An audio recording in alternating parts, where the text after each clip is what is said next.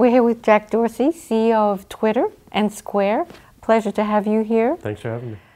So this journey from being a coder to the head of two uber successful companies, multi-billion-dollar companies, trace the pathway from that to this. So I grew up in St. Louis, Missouri, and my parents always stuck by the city.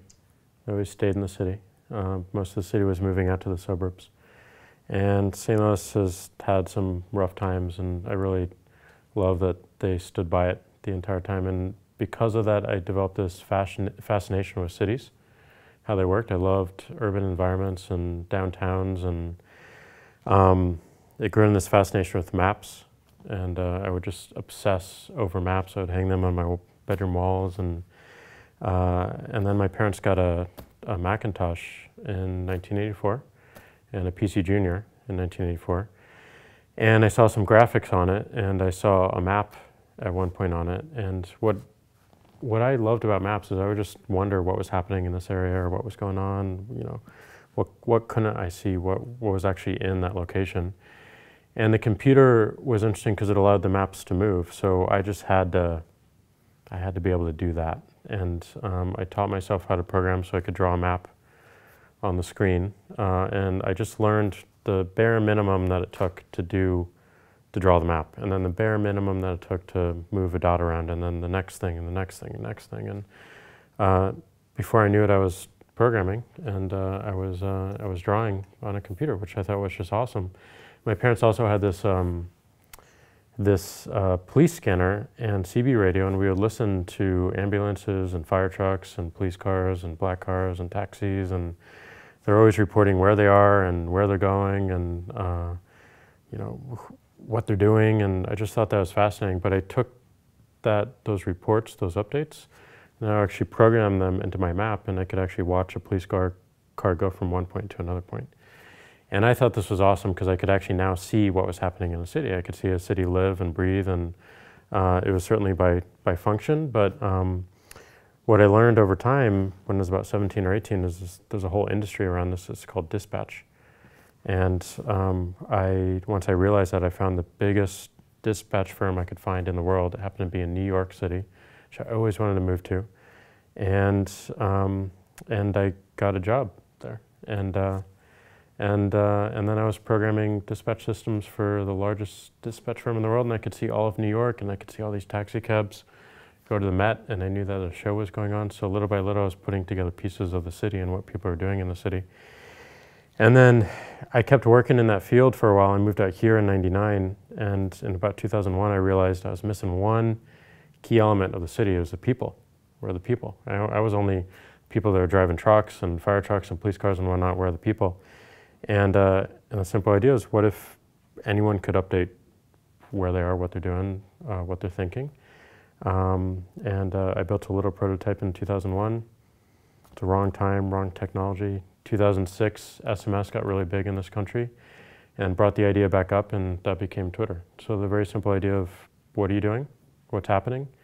Where are you going? Where are you? And little by little, as more and more people did it, we could see the city, but we could see the world and what people thought about the world and what people thought about a basketball game or a protest or any event that they were in, or just what's happening today. It's Super Tuesday today, and what they think about the candidates in the presidential run. So that's kind of how I got started. It was more of an approach of, I did whatever it took, learned whatever I had to learn to build what I wanted to use and what I wanted to see.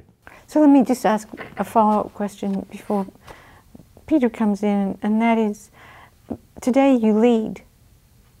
Before you did something quite technical. Mm-hmm. How has that transitioned, or do you still think of your role in a technical way? I guess I still think of it as in a technical way. My parents were actually entrepreneurs. My father started a pizza restaurant when he was 19. My mother owned a coffee store. My father owned a medical device manufacturing company for a while. Still does, actually. But I never really wanted to be an entrepreneur. I never wanted to build a company. But at one point you realize, well, if I want to continue to work in this work that I want to see and I want to continue to build this idea, the most efficient means of doing it is, in this country, a corporation, a company. And it wasn't just about what I could do, it was about what other people could do with me and what I could do with them. And then there's another learning, which is, well, what does it take for me to build a team? What do I have to learn to build a team? And what do I have to learn to build to encourage other people to do this work that I'm so passionate about? Are they passionate about it? And then what does it mean to have a company? What does it mean to be a CEO? I learned all of that more because it felt like the next step to building something bigger and bigger and bigger and having more impact. So that's been my approach and my mindset is what's blocking me from the next step, and that's what I love about the definition of an entrepreneur is you take significant risk in order to see what you want to see in the world. You do whatever it takes to see what you want to see in the world. Usually it's financial risk, but it's also personal risk or reputational risk, confidence risk, learning something new. And we just constantly are learning about how to build and how to scale. And it turns out that the best way to scale something broadly is not as an individual, but with a team of people. And I think the best way to lead a team of people is to show impact of what you're building, and to show how it actually impacts someone you're serving, and what they feel about it. And we've seen this both with Twitter and Square. We don't really have to sell the story when people are using this to talk about what's happening in Iran right now, or people are using it to actually start a business or grow their business. It sells itself. So what do they need next? And then we have to make decisions about what technologies are coming to bear and what's new, what's changed, what are our competitors doing, and how are we building something that uniquely serves our customers in a new way that they value. And if they keep valuing it, we'll have jobs. And if they don't, then we'll have to go do something else. Entrepreneur and leader, corporate leader, there's a paradox, you say, that you move from one and gain influence and capability in the other. What is the hardest part in moving from the entrepreneur who themselves fashions all the problem and the solutions and kind of engages the seminal elements, and then suddenly has to lead a large group of people through other people, not just through themselves?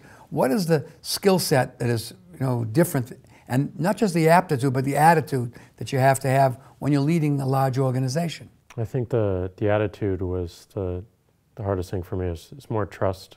I think it's giving something up that you saw from the beginning and you built and you made all the decisions around. So early on, I wanted to be in every single decision, and then you realize I don't actually have the best information. I'm actually not the expert in this particular field.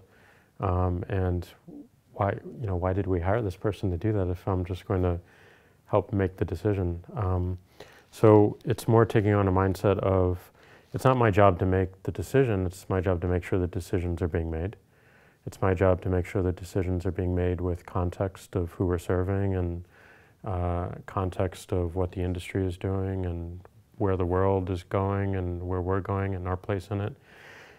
And also that we're building a dynamic that decisions are made in a very rich way, but also a way that is constantly raising the bar on itself. Because if we're just making the same decisions again and again and again, we're not doing anything interesting, and we'll become irrelevant because the world will move on and make better decisions, and we won't. So I think the biggest shift in mindset is really around giving up the decision-making ability and trusting that you'll arrive at better outcomes because you did.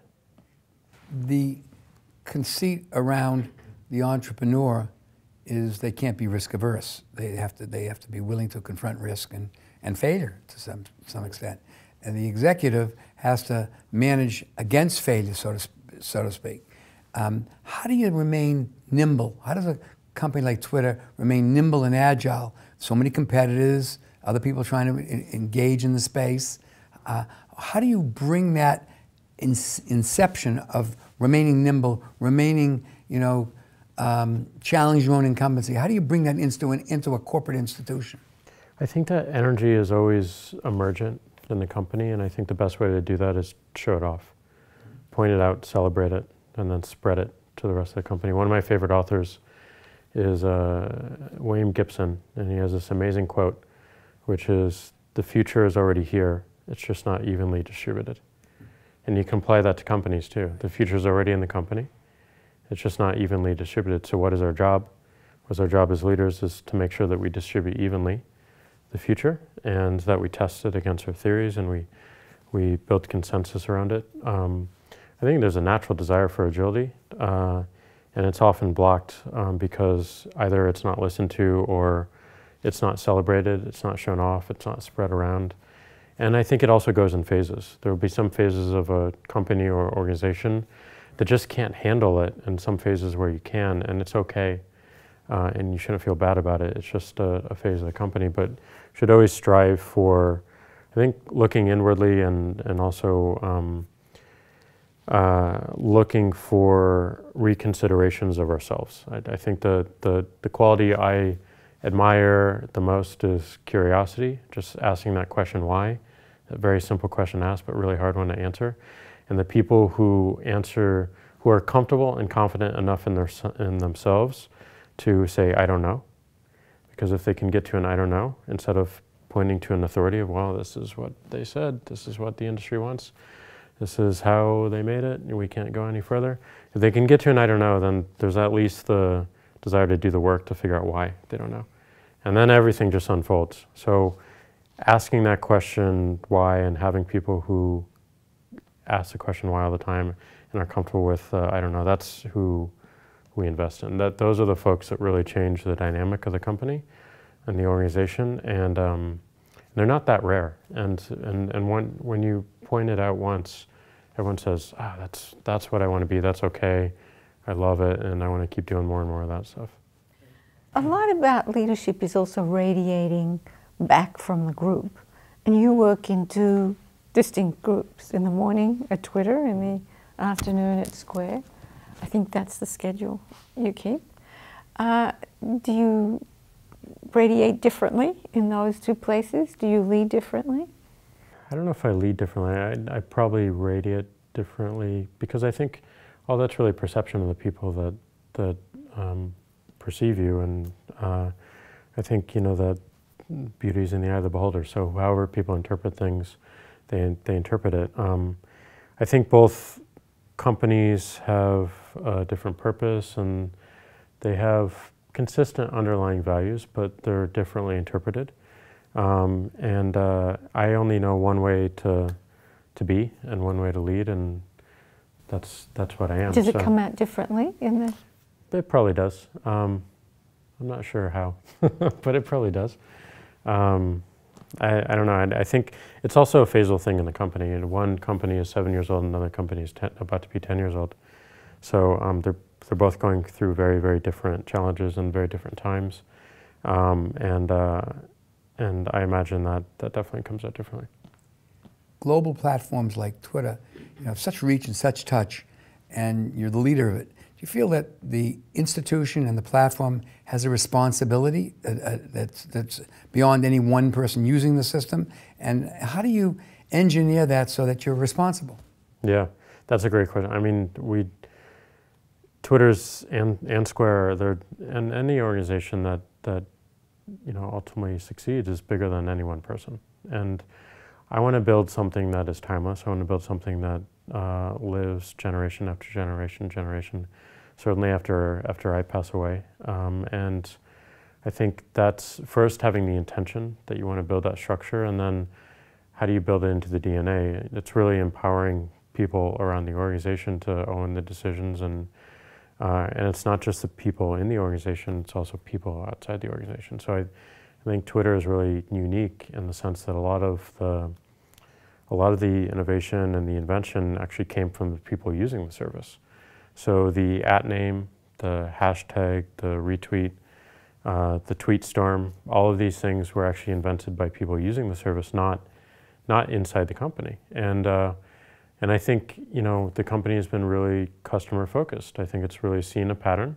It's seen what people want to do, and it's understood, and it's pushed itself to understand why it wants to do it, and then we've made those behaviors easier, and it just flourishes. So as long as we're really looking at what people want to do with the service and how they're being creative and how they're being inventive, and we're meeting that and we're making it easier for them, we're doing the right thing. And I think Twitter is interesting in that it is a tool for expression as well, and it's really stood for freedom of expression. One of the things I'm proudest of the company is just not the tool that we've built, but also what we've stood for, specifically from a policy and legal standpoint. The team has really stood for the voice of the people using it in every market, and really fought hard to maintain freedom of expression, freedom of speech across the platform. I think it's always been known for freedom of expression, for speaking truth to power, and for empowering dialogue, and we really honor that, and we have a very creative and aggressive legal and policy team that upholds those rights, and isn't afraid to do the right thing. Great. Thank you for being here. Thank you. Thank you.